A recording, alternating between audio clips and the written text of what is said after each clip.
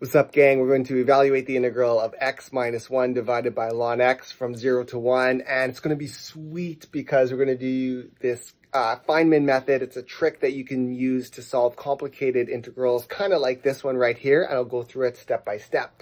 So the first thing we're going to do is introduce a parameter, which is one of the things is part of this technique. So we introduce a variable other than what we're integrating. And in this case, we're going to call it t. And we're going to put the t right here, right in the exponent of the x. Now, where you put the t is going to depend on the type of integral. So I have videos on other complicated integrals where I introduce the parameter in different ways. This is just one way here. And sometimes it's a bit of trial and error to get the right parameter in the right spot kind of thing.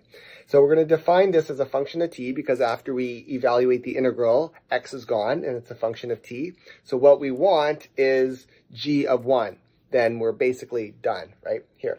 Now, we don't know how to do the integral, but we do know how to take the derivative. So we're going to take the derivative with respect to the new parameter t. And there's this pretty sweet trick that allows us to bring the derivative literally right inside the integral. It's called the Leibniz integral rule. It's pretty sweet. I derived it. There are some conditions attached, so check those out. But the conditions are quite mild. And for the most part, you can bring it in for most functions.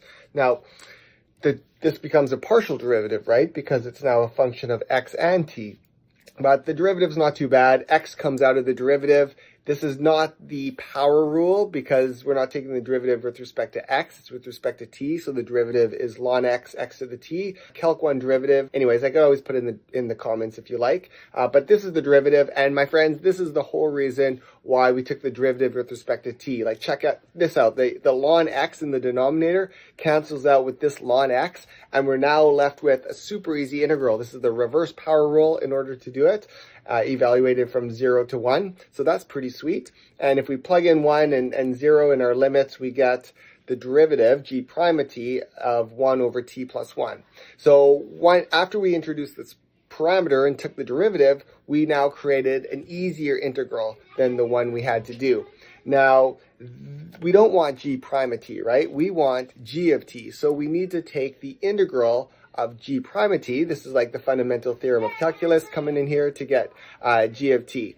Now the problem is if we take the integral straight up, we're going to be left with this annoying integration constant. So we're going to take the integral with limits to get g of 1. So if we take the limits from a to 1, where a can be any number we want, we'll be left with g of 1, which is what we want, minus g of a. Now we need to find out what g of a is, but a can be any number. So if we evaluate the left-hand side, we're left with our friend ln of t plus 1 from a to 1. And what number do we want? Well, if a is 0, then we plug in 0 for t, we get ln of 1. Ln of 1 is 0, so g of 0 is 0. So that's pretty sweet. So let's just say a is 0. So if we do that, then this whole thing is g of 1 minus 0.